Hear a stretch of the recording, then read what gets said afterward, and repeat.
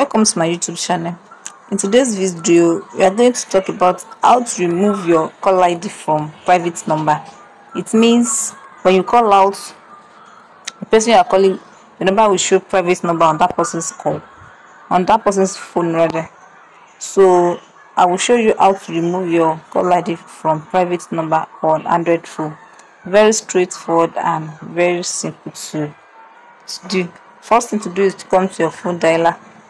Then after opening your phone dialer, you come to this side, click on it, then you come to this carrier fixture, you click on it. If you are using two SIM on your phone, it will bring out the SIM 1 and 2 like this. Then just click on the one you want to remove the call ID.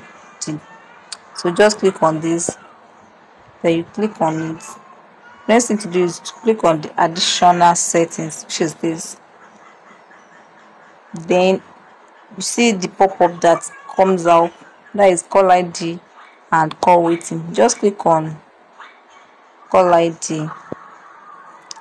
Then you either choose network default or show number. That is the end of the video. I hope you found it useful. Please, if you find it useful, just subscribe to my YouTube channel and don't forget to thumb up and share with your friends. Thank you.